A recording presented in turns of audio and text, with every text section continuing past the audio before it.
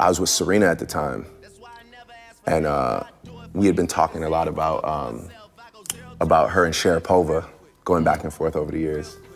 And she had made this comment to me, and she was like, "Well, look,